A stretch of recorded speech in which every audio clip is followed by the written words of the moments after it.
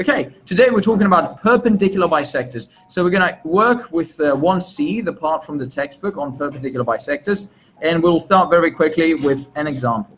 So here we've got this example. They give us 2 points, A and B, and this line segment AB has a perpendicular bisector as shown in this image. So what is a perpendicular bisector? It's a line which cuts a line segment in half. So it goes through the middle of the line segment, and it does so at a right angle, hence perpendicular. So we've got this right angle here. So perpendicular means right angle, bisector means cut in half. So here the question is, how would we find the equation of the perpendicular bisector of this line segment? So how would we find the equation of this black line here? Well, let's get started with the following notions. Firstly, we will need to find the midpoint of AB. So what do we need to remember to find on how to find the midpoint of a line segment?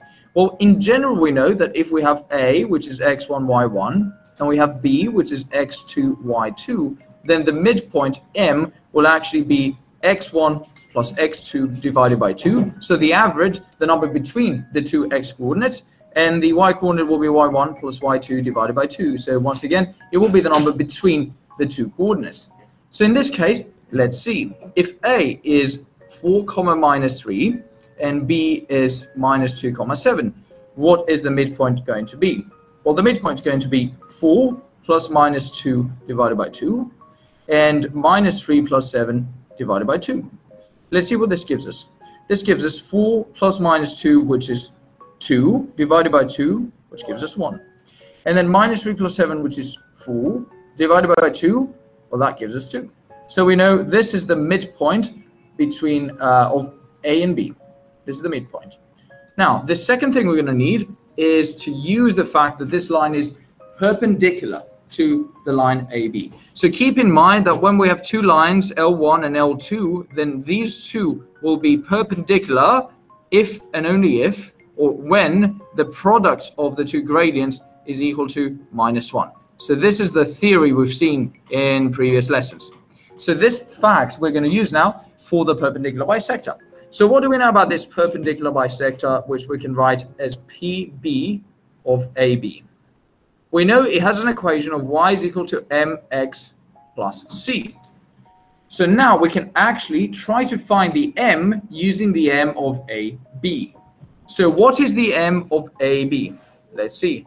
The m of AB is given by that formula y2 minus y1 over x2 minus x1. If in this case we've got A and B, these are the coordinates, how do we calculate the gradient of line segment AB? What is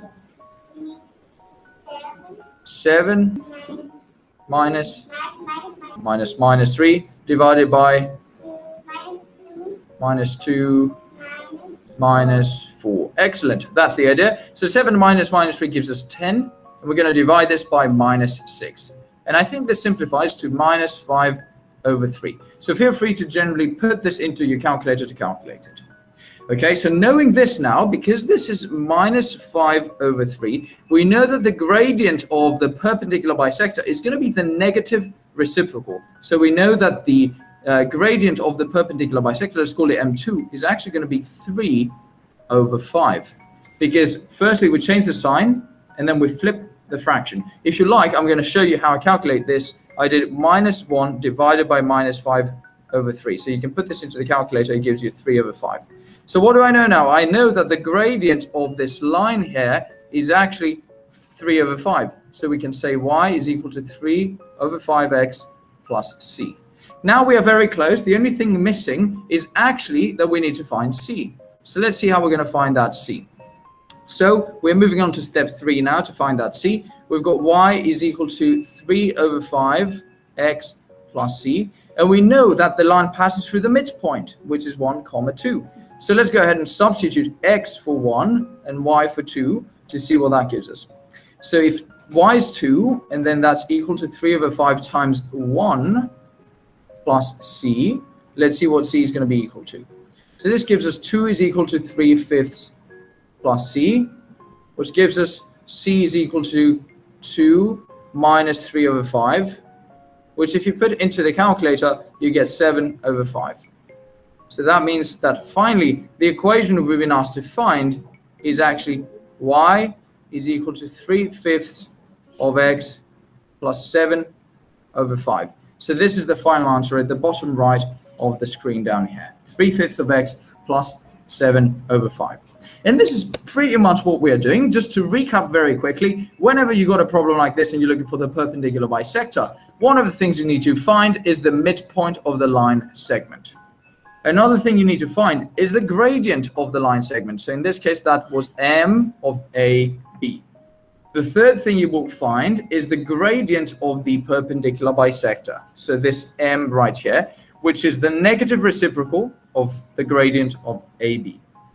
And then finally, you want to find that C by using this idea with the midpoint, using the idea that the line goes through the midpoint. And that's pretty much the recap of the methodology. In 4 steps, if you like, we're going to be finding the equation of the perpendicular bisector of any line segment. Let me just stop the recording here, and I'm going to give you some time to ask any questions you might have.